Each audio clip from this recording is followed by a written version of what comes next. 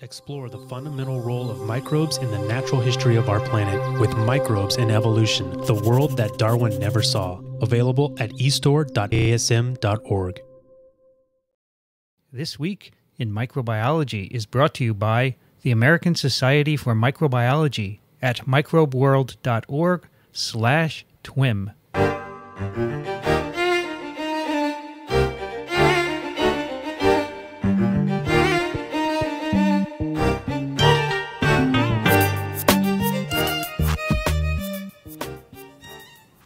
This Week in Microbiology, episode number 40, recorded on August 24th, 2012. Hi everybody, I'm Vincent Racaniello, and you are listening to TWiM, the podcast that explores unseen life on Earth. Joining me today from San Diego State University, Stan Malloy. Nice to be here, Vincent. Good to see you. Haven't seen you in a long time, Stanley. No, absolutely not. And it's particularly nice to be here at Cold Spring Harbor. Yeah, we're at a really special place, which we're going to tell you all about in a moment. Also joining us today, two special guests from the University of Iowa, John Kirby. Hello. Nice to be here. How are you? Great to be here. Great to be here. Thanks for doing this. We appreciate it. It's awesome. And also joining us from the University of Wisconsin at Madison, Waclaw Szybalski. Glad to be here. Cold Spring Harbor, it's my home. Thanks for joining us. So we are here, we're on Long Island in the state of New York, in Cold Spring Harbor, New York, at Cold Spring Harbor Laboratory, a very famous molecular biology laboratory. It has a storied history, so we're really lucky to be here. We are in the Carnegie Library, and this happens to be the Szybalski room. And I think this is named after you, isn't it? Looks that way. We have a painting of you here, which looks like 2009. Did you pose for that, or is it from a photograph? I posed to it's oil. And next to a piece of DNA, right? Yes, because I thought I like to be next to a DNA molecule. So this is great, and plus we have the right water as well, because Professor Szybalski, of course, is from Poland. So everything has fallen into place, right, Stanley? Now, why are we here at Cold Spring Harbor? Of course, there's a meeting here this week, and in fact, I have a name badge from this meeting. It's called the Meeting on Bacteria, Archaea, and Phages. This is going on all week. And I think Stanley had picked this week to dedicate Cold Spring Harbor as a Milestones in Microbiology site.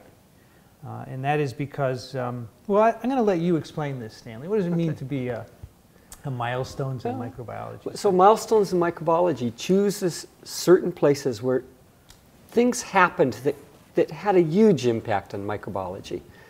Microbiology is influenced by what's going on in labs all over the world all the time, but there are a few key places that just kind of flip the switch in the way we think about certain things in microbiology.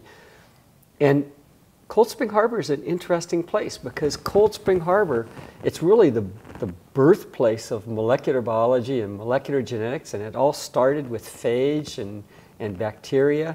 There's been wonderful research on bacteria here, actually on development of penicillin-producing strains. Early work on mutants was done here by Demeritz.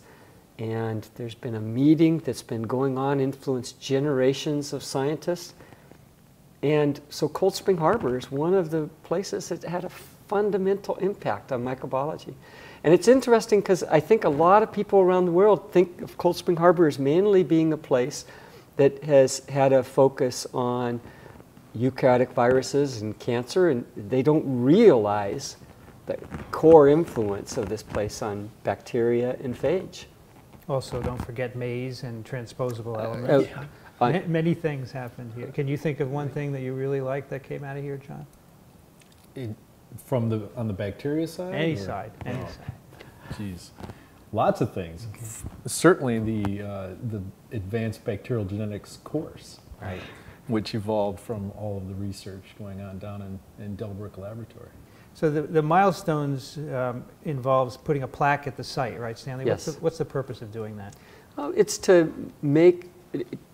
help people remember for years and years beyond the event. I think it also provides a connection between the American Society for Microbiology and the place. There's this permanent connection once you have that historical plaque there that ties them together. So you might be interested to know previous sites are the Waxman Lab at Rutgers, very important place for antimicrobial discovery, Hopkins Marine Station in California, University of Pennsylvania Laboratory of Hygiene, Scripps Institute of Oceanography, and Tulane University School of Public Health. So there haven't been a lot of sites. That's so correct. you're discriminatory in giving them out. And here, the plaque will have a little inscription on it, and I have a little copy of it here. It says, Milestones in Microbiology Site, Cold Spring Harbor Laboratory. Since its opening in 1890, not 1980, 1890, the Cold Spring Harbor Laboratory has made rich contributions to microbiology through research and education. And so there's a paragraph describing what's been done here. And I don't know if this will be on the plaque, but there is a photograph of Max Delbruck and Salvador Luria sitting on the porch here. So this is a very famous photograph, which I'm sure you guys have all seen. And they will be on the plaque. They will be on the plaque. Right. So these phage biology pioneers, Delbruck and Luria, and Luria was president of ASM in 1968. And this photograph was taken in 1953. And two important things happened that year. Do you know one of them, Stanley? Well, one of them was Watson and Crick released the structure of DNA. It was a very important year. And I happened to have been born that year, and that's not very important, but it probably got me into science, I think, that I was born in that year. And these two individuals shared the Nobel Prize in 1969, along with Al Hershey for their phage research, and they all worked here at one time or another. Did you know some of these individuals? Hershey, Delbruck, Luria, you must have, right? Yes, these were all my contemporaries. Hershey was about 8 years older than me, or 10, but he was a very remarkable person, very quiet, but very efficient. He was happy when his experiments worked. He was unhappy when the experiments couldn't be repeated. But he was a very serious scientist and very quiet. In his lab, there was total silence. You have to get in and just listen to silence. And he was giving just instruction quietly to Martha Chase, which was his collaborator. In fact, in this room, right over there in the glass case, there's a blender that supposedly Hershey and Chase used in their experiments. It's amazing. It's right here. It's right behind you in the corner. There's a little letter with it. And there's actually a lot of historical stuff in this room. It's interesting.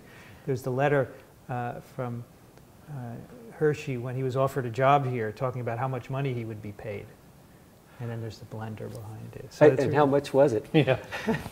He was paid, question. he says he wouldn't take less than $9,000 or $8,000. Yeah, $8,000. Yeah. Which I was surprised because Demeretz, who was director, behind told me Ann's that head. he was getting only $6,000 as a director. But they don't have that. So it's in the right-hand case, the main case, all the way at the right side, there's a letter, and it's in front of a steel gray-colored blender.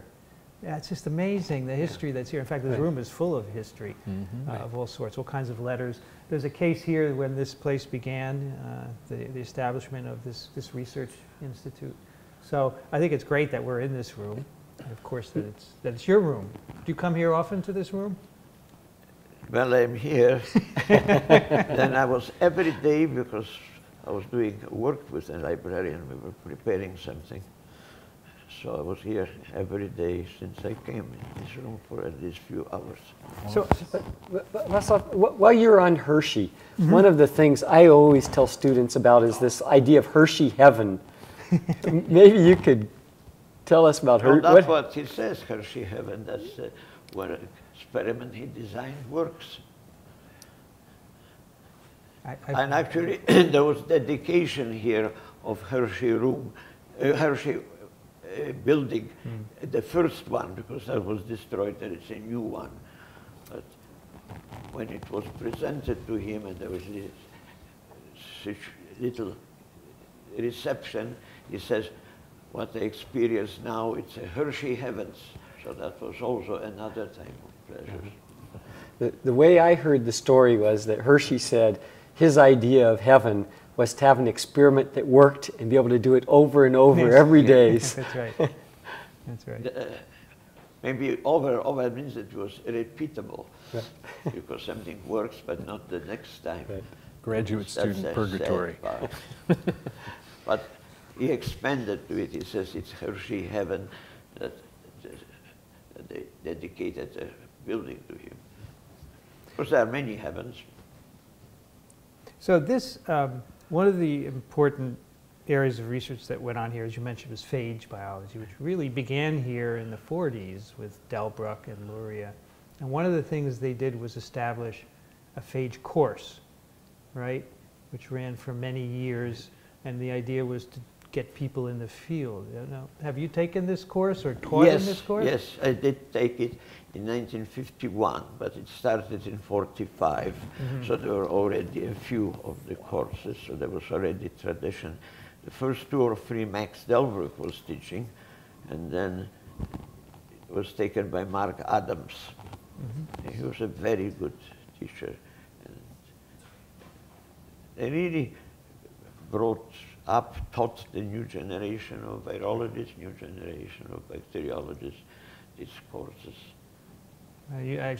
You guys haven't taken the phage course, right?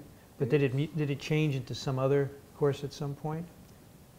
Well, there are many other added. There was advanced microbial genetics. Right. That was the second after phage, and then there were more added and added because they were so successful. And also field was developing based on molecular biology and not on description, how many legs insects have or something morphological. So correct me, but the way I understand the history is that one of the key things, so Max Delbruck and a number of the key people early in the phage business came from physics. And so they brought this new way of thinking about things that they wanted to be quantitative, and they wanted to focus on minimal units. And so phage, of course, at the time, were perfect for that. If you talked about something as complex as bacteria, there was no way you could work on it in the detail of phage. And it was only after people learned more about phage and developed more tools in bacteria that it made sense to do a course on bacteria that would have that same kind of quantitative perspective. Because I think the hallmark of Cold Spring Harbor was bringing quantitative into biology in a way that allowed you to think about molecules. But actually, the first experiments of Luria and Delbruck were on bacterial genetics, not on phage. The phage was only a tool because they looked for T1 resistant bacteria. Right. But that's what they got interested in bacteria, in phages while working with bacteria, and then they did more with phages. But this could not be separated. You cannot have phages without bacteria because they need that as a host. Right. So the course no longer exists as a phage course, but it's changed into a bacterial genetics. Is that what it is now? Advanced bacterial genetics, yes.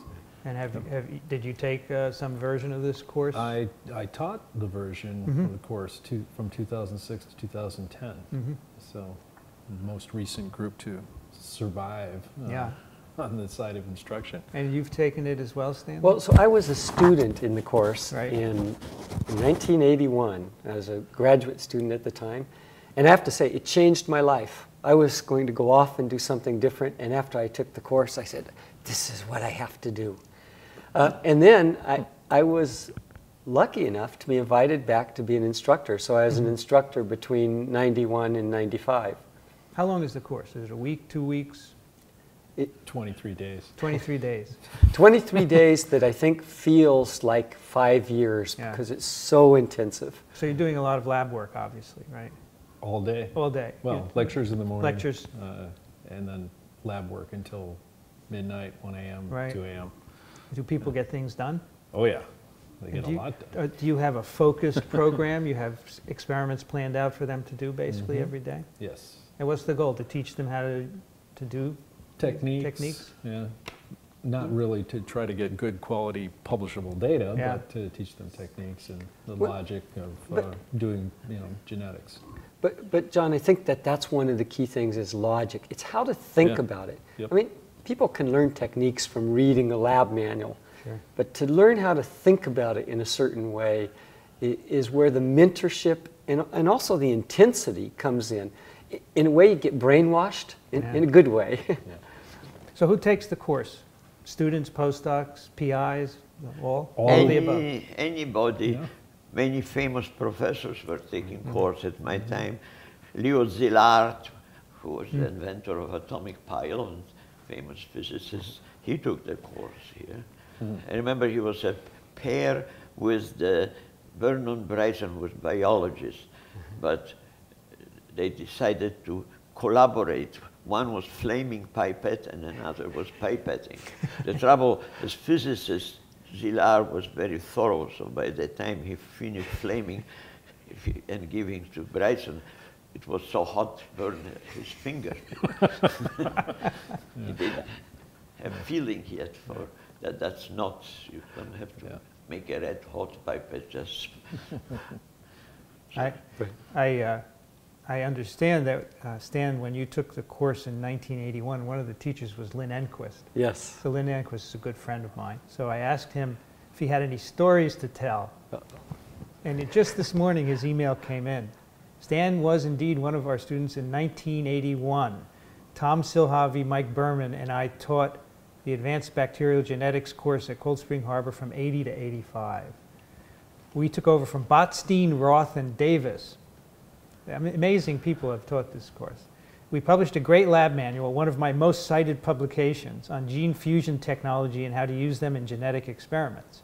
I seem to recall that Stan showed up in a Volkswagen van full of women.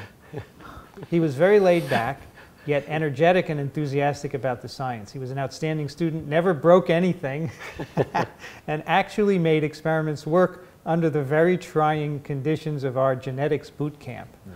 I have a few pictures of that year, and Stan had beautiful long hair. Something happened between then and now. We'll have to get those pictures. Is it true you still don't break anything in the lab? Oh, for me, it was the funnest thing I had ever done in my life. I really had a great time. So do you think that you had an impact on anyone to go into the field as a consequence of this? Oh, absolutely, yeah. So when I took it, I mean, this would be true when you took it too, the course was in Delbrook, and Delbrook did not have air conditioning, right? So one of the first, in this course on construction of gene fusions, the way we did it was to deliver the gene fusions with a temperature-sensitive trick. But the trouble was, in the summertime in New York, sometimes it's so hot that if you don't have air conditioning, we were beyond the point where we could keep these turned off in the lab. It was unbelievably hot. And so it was an experiment that was a wonderful experiment gone awry because of the lack of air conditioning in Delbrook Hall. You took the phage course every year, or you went to the phage meeting? Oh no, I went to the phage meeting every so that's different. year, starting in 1950 and maybe ending this year, but I don't know. Yeah. All right, so that's the thing that always confuses me. There are courses here, and then there are meetings, which are very different, right? And there was a phage meeting for many years, which is now the meeting that's going on today. It's including bacteria and archaea, right? And so you guys must have gone to many of those as well, right? Any stories you can tell? You won't tell them. So the bacteria and phage meeting alternates between Madison and Oh, it does? Cold Spring Okay. Harbor, yeah. So I attend the meeting in Madison more frequently just because Right. I live in Iowa. It's a nice short drive. Sure, sure. And that's why you can go every year, because sometimes it's in Madison, Yes, right? every second year. Ah, okay, so that explains it. I wonder how, so this is amazing that you've gone for so many years in a row, because I can imagine there's always a conflict with another meeting or something else, yet you made the point to come to this meeting. Yeah, I planned in advance. Either I didn't go to the meeting when it interfered, or I tried to change the date of some meetings so it would not interfere. But the meeting at that time was very different than now. Now there is a big affair with everything. There was one room, there were about 30 of us in 51, 52, 50, 53. I didn't attend the first from 45. And we just entered the room. Max Delbruck was sitting there, and he says, "Gentlemen, put your names on the blackboard and how many minutes you need." And then he rearranged it and made the meeting. Yeah. Because he knew what the time everybody of us knew what somebody else was doing, because it was like family. So it was only what did they do the last year. But otherwise it was rather obvious what to expect. And then there was no abstract. At the beginning, abstract was published about a month after. We have to send the abstract. And this was published, it's called FASH Information Service, PIS. In other words, I still have the total volume from the first meeting of the PIS, which then converted to the FAGE meeting. Later there were 4 months, the booklets started to be published, but the early one was first talk, then some months later summary abstract to be published in FASH Information Service. So how many minutes did you need in that first meeting? We were normally, the good taste says 5 minutes or 10. There was only once a graduate student appeared, says she needs 2 talks, each 30 minutes. It was such a shock. How could he dare? His name was Matthew Meselson. Because in first he wanted to describe cesium chloride gradient centrifugation, and second half an hour the experiment of semi-conservative replication. And this, he was a graduate student. He just showed up here. And that was the pleasure of the meeting. There are new stars appearing. And I could immediately see there were graduate students or young professor or old professor who changed the field. But if they were good, we knew immediately that that would be a future star. 5 minutes. You know something, one of the things that you bring up a really good point. There are a lot of meetings where people can go talk, and some meetings, it's always the professors who talk. And almost the same set of professors all the time. This meeting, sometimes it's the young graduate student who gives the talk that blows everyone away. And there is an opportunity for students to talk, and it's always been true here. So it's kind of like you are as good as your intellect, not what your title is.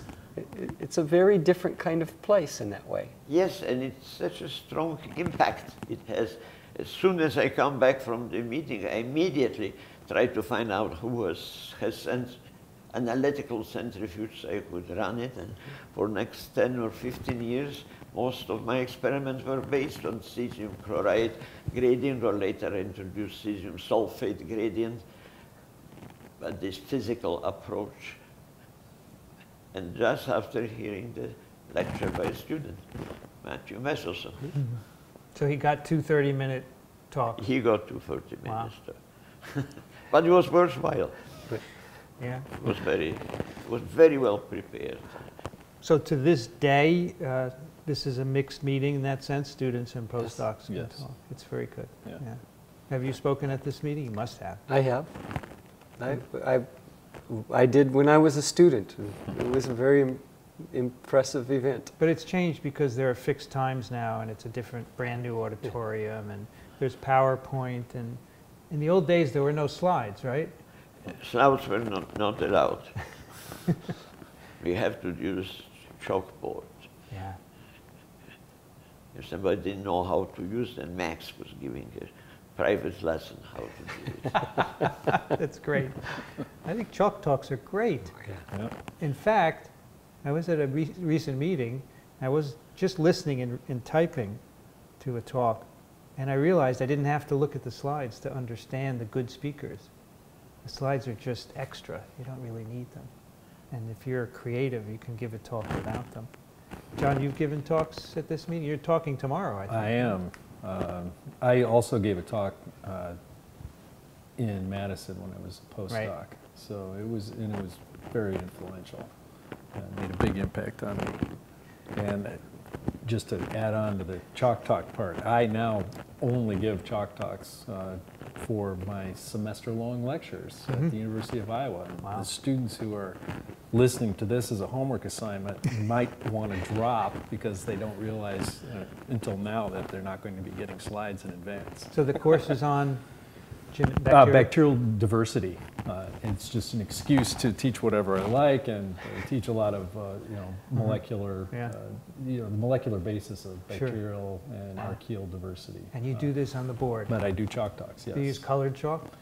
No, I don't.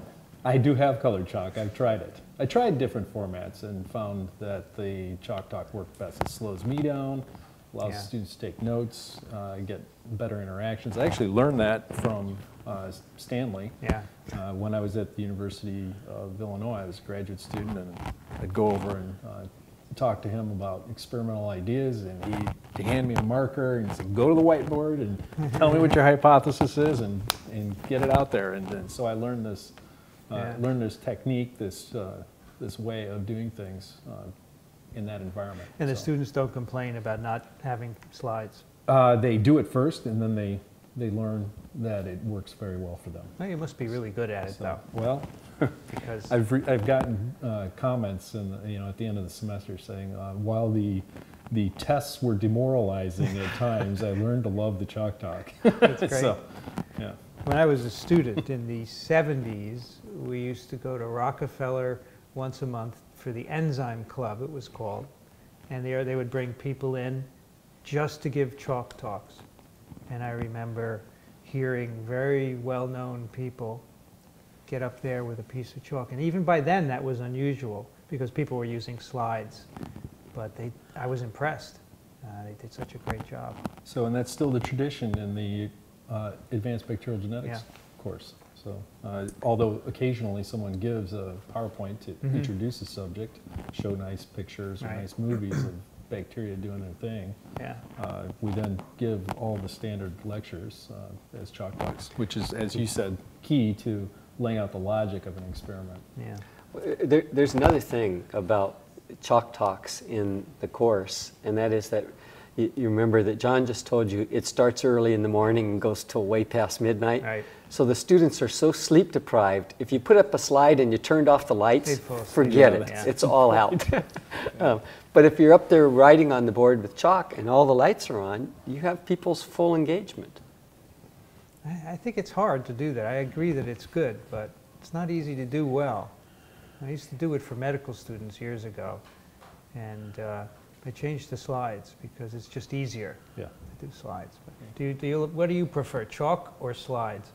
I'm old-fashioned. I like chalk because now the person has to explain things. Not everything prepared, digested.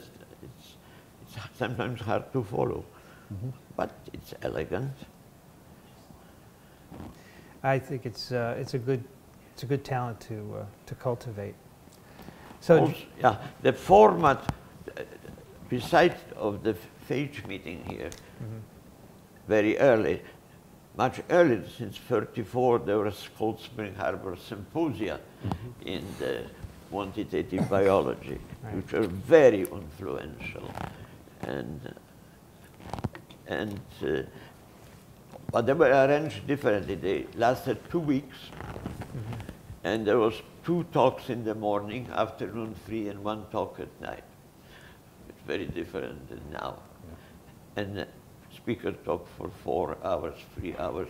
I remember George Lederberg was giving his first talk here. It started at 7, ended at 1 o'clock.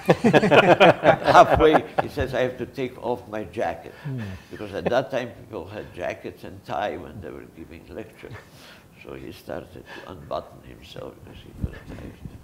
You can imagine, right? Jacket and tie.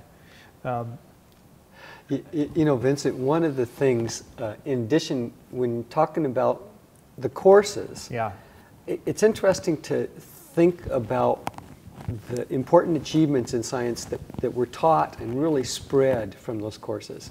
So the phage course really got people thinking in depth about molecular biology and the nature of the gene. Right. That led to the next step of people moving on to central dogma. But then meanwhile, the course ended up morphing. One of the big things that came out of the course was the use of transposons. The many, many tricks associated with use of transposons came when Davis, Botstein, and Roth were doing the course. And they spread like wildfire through the community. It was around the same time that restriction enzymes and cloning were becoming popular. And so they were first introduced in that same course. Right. After that, the group with Inquist and Berman and Sohavi, they really introduced the world into the practical use of gene and operon fusions, changed the way people think about regulation. And you can go on and on. There's a series of these things that reflect the progress of science, and in fact, direct the progress of science, because so many people learn how to do them. Yeah, I was just looking at the contemporary list of courses that you can take here. And some examples: programming for biology, X-ray methods for structural biology, antibody engineering, phage display, genome access, just a couple of them. So obviously they change. It's a dynamic curriculum. It changes to whatever you need to know. I would love to take the genome access course. I just don't have enough tools to look at all the sequences we have nowadays. And this would just be great for a guy like me. But well, what about advanced bacterial genetics? Don't you want to take that? I would, in principle, love to take it, just to have said I had taken it, because it sounds to me like it's a great course. I would have loved to have taken it many, many years ago, because it sounded like it was a real interesting experience. But yeah, I'd like to do them all, but there's only so much time, as you know. By the way, you were talking about these symposia. I remember as a student waiting for the volume every year, where, however frequently it came out, the Cold Spring Harbor Symposia on Quantitative Biology, remember? Volumes. They probably still, and in fact, behind you, Stanley, I think, are some of those volumes of the symposia. I remember they were red volumes, and looks like those are to me. This goes through 2007 up here. Do you know if they keep publishing these? Yes. Still do? Every year there is a symposium in quantitative biology. Tradition is kept up. Right. And they're very prestigious. I forgot what was this year, but there is a special subject here. So really, this is a special place. You have, and we haven't mentioned that there's also research going on here. There are many labs doing all sorts of things. Stanley, do you know, for example, what's going on here overall? Overall is a big question because it's so diverse. I mean, there's some really elegant work going on in plant biology. This place has been one of the hotbeds for understanding of RNA interference. There is a lot of research in neurobiology going on here right now. Substantial amount of work still on viruses and cancer, a lot of different areas. Right now, not a lot of work on bacteria. But some? There is some? Not a lot. Okay, and no phages probably.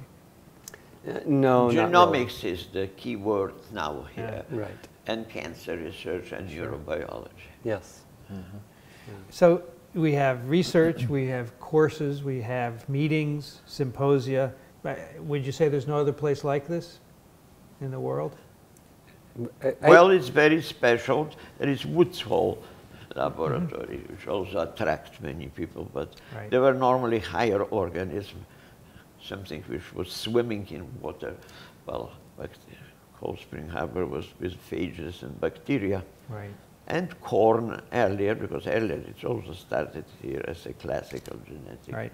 But it's totally changed towards microbes and viruses.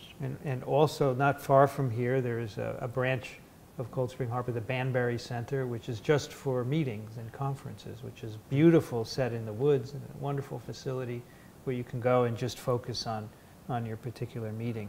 So really is deserving of milestones, right, Stanley? It is, and if there's anyone listening who hasn't been here, to me this is, it's like nirvana for a biologist, because you come here and you get your meals, and there's someone who makes your bed, and all you have to do is eat and drink and breathe science every waking minute of the day.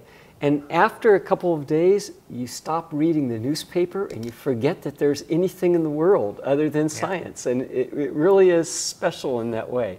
It allows you to begin to think in a very different perspective than you would have otherwise. You just dated yourself. Who reads newspapers, Stanley? Well, all right, all right. But now it's hard to escape because everything is electronic and everyone has their cell phone and computer. So, but I know that feeling, because in the old days when there wasn't electronics, you could get away and you forgot about the rest of the world, and you almost didn't want to go back to all those problems. And I tell my students, you know, there's semester mode, there's thesis writing mode, there's conference mode, and then there's Cold Spring Harbor mode. Right. So it's another level. You bring it up a notch, and it is a great place. I'd emphasize what Stanley said. You're completely surrounded and swimming in science. It's excellent. And it's a beautiful place too. We can't see from in this room, but outside we're on a harbor here, a very nice harbor, which is just beautiful. And the campus is beautiful. The buildings are very, very nice. And I always try to remember coming here to bring my bathing suits, because in addition we go on the beach on Sandspit, and that's where science goes on too. Yes. I got some ideas there. I know that our small, something like gradient plate, which we developed, I first discussed that with other, drawing picture on the sand at the beach. So that stresses that day and night, in dream probably too, we are in science. And another aspect which was, I think, still continued is it's surrounded for a very both ritzy and intellectual neighborhood. And there was tradition that people who are here or the visitor are invited for dinner parties by neighbors, which was very interesting, because we were then guests of Mellons and Rockefellers and Morgans, etc. Wow. Slightly different world. But they said that they like to invite, because scientists mix well with socialites. Is that right? I never did. Maybe you haven't had those same opportunities. I think so. So this Cold Spring Harbor also played some role in my scientific training. So I've been to a number of meetings here.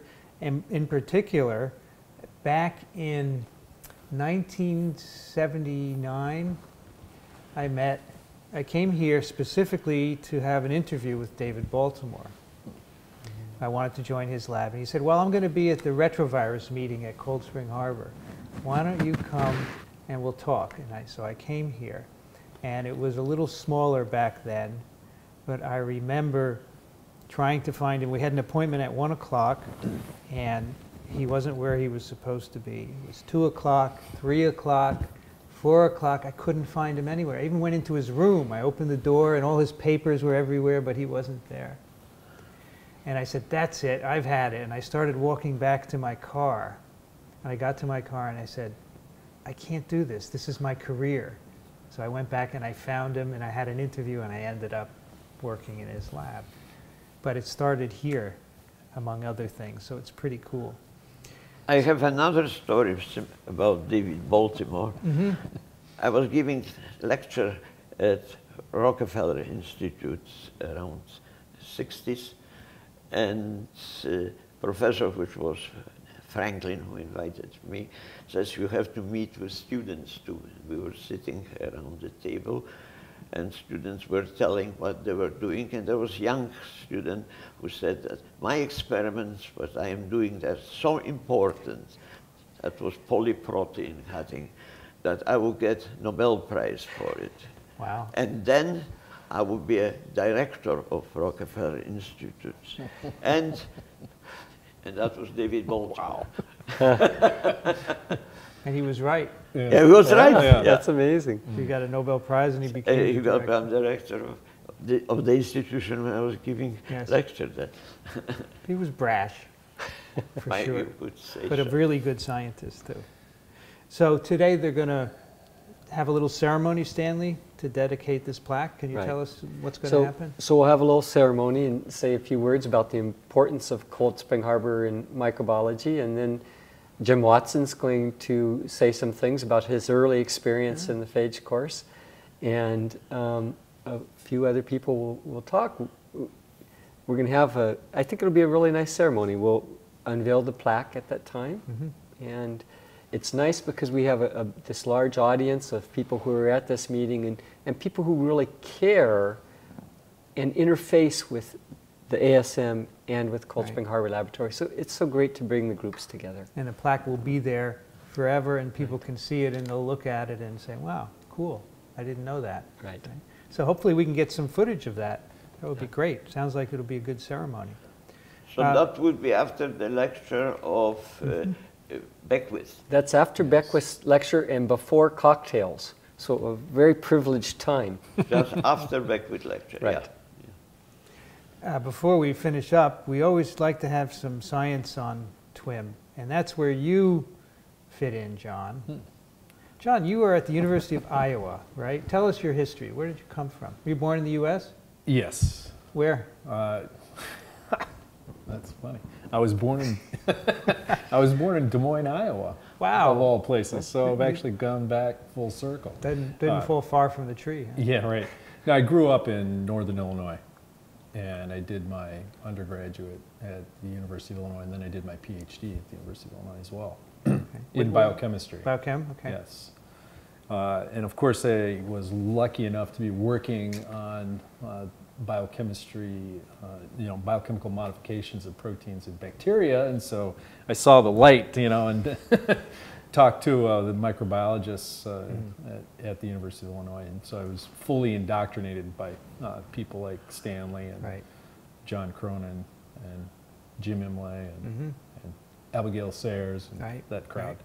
So they made a huge impact on me, and then I went and did a postdoc at Berkeley in David Zussman's lab, working on Myxococcus xanthus. And then I took my first position as an assistant professor at Georgia Tech in 2002, and then I moved back to Iowa as a position became available at the end of 2006, 2007. So then was an associate professor there, or hired as an associate professor there.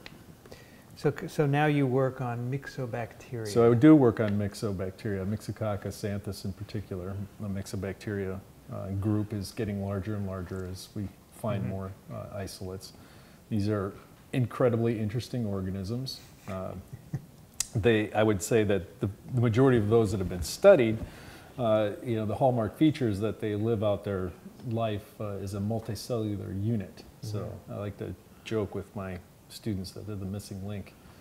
But it's amazing. These bacteria do everything collectively. So they communicate with each other using everything from small molecules, probably molecules that look like antibiotics or are antibiotics if they're produced in high concentration industrially. They communicate with these small molecules, small proteins, transfer proteins between cells. Whole patches of membrane seem to be transferred, possibly through vesicles, etc. These cells organize, form very large structures. 1 million cells form a structure called a fruiting body, and inside this fruiting body you get differentiation into spores so that these cells can survive harsh conditions. But the other thing that they do that's very interesting is they hunt down other bacteria in the soil, and so they're active predators, and they help keep things in check. So they eat these other bacteria. Yes. So they're soil dwellers. They're soil dwellers. Are there lots of them in the soil out there? There are lots of them in the soil. So I would say streptomyces and the myxobacteria are two of the major species that give the soil its nice earthy smell. So yeah, they're present everywhere, and they've been found on I think every continent where they've been sought. And yeah, they're really they're ubiquitous. John, why don't you tell us about the classic rabbit turd approach to finding myxobacteria? Yeah, so yeah, it's an experiment that students can do in a lab class in fairly short order. You go out and find some animal dung, rabbit turds, as Stanley pointed out. Get a little soil from around that rabbit turd, and you can treat the food source with antifungals to keep fungus from growing up. But then after a few days, what you see is fruiting bodies growing on the animal dung, and so you can isolate new strains of myxobacteria doing this. It's a simple experiment to get soil bacteria to utilize the nutrients that are available in that rabbit turd or whatever source you want. And then they go through this starvation mode, and they build these fruiting bodies, and so then and they're visible to the naked eye, and so you can pick them up with a toothpick and move forward. So the reason you take the soil around the dung is because it's attracted the myxobacteria to begin with? The bacteria are likely to be there and not necessarily inside the animal. But they would be attracted by the bacteria in the dung, perhaps? Is that possibly? Yeah, and any other nutrients. So yes, so the myxobacteria can break down. Some species of myxobacteria can break down complex plant materials. So they typically are in the upper levels of the soil, not too deep. Is that right? As far as I know, yes. I don't really know what the maximum depths are for that. I mean, most of the work that I've seen going on on the ecology side has been sampling, just a few centimeters. Right. So are you giving a talk here on myxobacteria? I am. Are you the only myxo person here at this meeting? I think so. Yeah. I'll be talking about signal transduction in myxobacteria. Okay. Sorry, Stanley. Yes. Well, so I was going to ask a question first. I thought myxobacteria were strict aerobes. Is that incorrect? It relates to how deeply you would find them in the soil. Oh, you should know this. Well, he's caught on camera. Yeah. No, I'm thinking about the term strict, Okay. Yeah. All right. They're permissive aerobes. All right. But technically, yeah, they're aerobes. But I think that the important thing about there's an anaerobe myxobacter species that can grow on alternative terminal electron acceptors, uranium included. So not all myxobacteria are aerobes. You're going to still assign this to your class? Yes. Yeah, they should see that. Right. Good save. So, did you bring people from your lab with you to this meeting? I did not. No. It's one of those summers where there were 7 meetings to go to, and so we took turns going to different. So, can you give us a preview of what you're going to talk about? Myxococcus xanthus has a huge genome, over 9 million bases, so larger than yeast, twice the size of E. coli. Been sequenced in total? Sequenced in total, resequenced a couple of times, and what's interesting is nearly 10% of the genome is dedicated to signal transduction. And so what I'm going to be talking about tomorrow is dissection, molecular dissection of a particular signal transduction system that is required in part for the transition from a vegetative cell into a spore. Okay. So can you do classical genetics of Myxococcus? Absolutely. Possibly. You can do all the usual things. You can put DNA in, you can disrupt genes. Yes. Are there plasmids? There is a plasmid that can be used. There are many phage that have been isolated. Dale Kaiser pioneered the use of phage in the 70s for myxobacteria, and so we utilize a couple of phage to do a lot of our genetics. Yeah. We can electroporate the cells for the kids out there. You can zap them. So you can do it. You can interrogate genes. You can do what you want. Yeah. And we did a transposon mutant hunt here in the course, 3 consecutive years, and hit the same genes 3 consecutive years. So we know those genes are important. We haven't completed that study yet, but we got very interesting results. So I read a paper of yours yesterday, and the title is "Deciphering the Hunting Strategy of a Bacterial Wolf Pack." Yeah. So why are you describing Myxococcus as a wolf pack? Because it does its work collectively. So yes. So Myxo will take apart other microcolonies of bacteria that it finds in the environment, and that's how we carry out our studies as well. So we allow Myxo to organize and attack colonies of bacteria, and it's pretty amazing behavior. We make time-lapse movies and then play them back rather quickly, and they look relatively aggressive. Wow! So you put a colony on a plate, and then you put Myxococcus next to it, and they will swarm towards it. Yes, and they'll wipe them out. Any bacterial species? Most of what we've tested.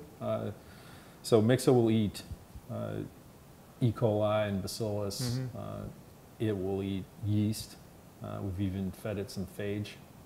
So it likes or has a taste for macromolecules. Fungi? Some, yes. Yeah. Does it eat oil? Or not yet? So make it practical.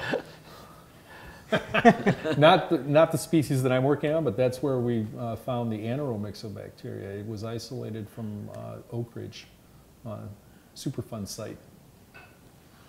So it is eating some things that are considered to be toxins. Remediation. Yes. Yeah, involvement. Yeah. So the wolf pack strategy we think is strength in numbers. An individual Myxo cell wouldn't be able to secrete enough lytic enzymes or degradative enzymes to do damage to a microcolony of E. coli or bacillus or whatever it might find out there. So can you make a mutant that doesn't make a fruiting body or doesn't collaborate and see what it can do to a prey? We are doing that kind of work right now. Okay. Yes, that's an excellent question. But there's probably more than one gene involved in that, right? Yes, there are, and lots of there's 7,500 known open reading frames. Right. These are the traditionally large open reading frames. Not even talking about small RNAs or small peptides here. So at least 7,500 genes on the genome, and half of them are differentially regulated during development, and a very large subset of genes are affected during predation, and it requires motility and all the use of all of the molecular armament to attack other cells. So we have a lot of mutants that are incapable, but we're going through some of the traditional genes to see what's required. What would happen if you put these bacteria in an animal, a mouse or some other kind of host? Do they cause disease? No, they don't cause disease. No known pathogenic myxobacteria. In fact, I'd argue that it's part of the hygiene hypothesis, that the kids that are out playing in the dirt are healthier because they're exposed to these sorts of bacteria. Right. The pioneering microbiome work. Most bacteria are good for us. But they're not part of our microbiome, right? They are not part of our microbiome, no. But it sounds like you might be able to use them to treat infections. I hope someday we can do that.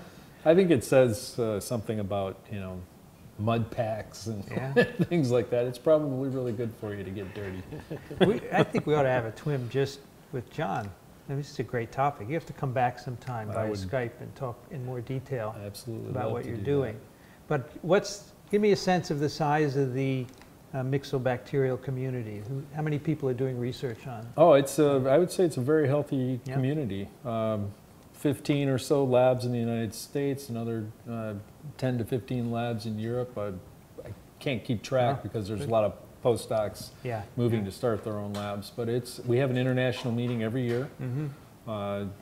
Usually get in the ballpark of 60 people or so showing up for that. In fact, next year our plan is to go to China and have our first Mixo meeting in China. There are several Mixo labs in Asia, but we don't usually interact with them. So trying to find a way to increase that collaborative effort. Something that the quality of a field's not just the number of people in it, but the intellectual fervor of the people in it. And I think the Mixo field has a very impressive group of real creative, innovative scientists. Yeah. For me, myxobacteria reminds me also Dale Kaiser, because he was one of the phage group who grew up in Cold Spring Harbor with our meeting. Yes. Is he still active? He's retired now, but yes, he's he's somewhat active. Yeah, he was very influential in the phage group. Yes. So he translated the spirit. He did a lot for the field because, as you know, he came from phage genetics and then took those tools and moved them into the Mixo field. He just presented a poster at the ASM meeting in San Francisco in June. So he's still active. So that's an example of influence of phage group and of Cold Spring Harbor, where we are now. Yes. I think there's one other aspect of Dale with respect to this, but he set the standard for intellectual quality in this field. And very often you see that fields that are really good and rigorous, there was some person who came in there and just really set the stage, and Dale Kaiser is that guy. My last question for you, is it tough to get funding for myxobacterial research? It's harder. Harder than anything else? Yeah, more of our funding, more of the funding in the Mixo field now comes from NSF than it does from NIH. Right, I would guess that, yeah.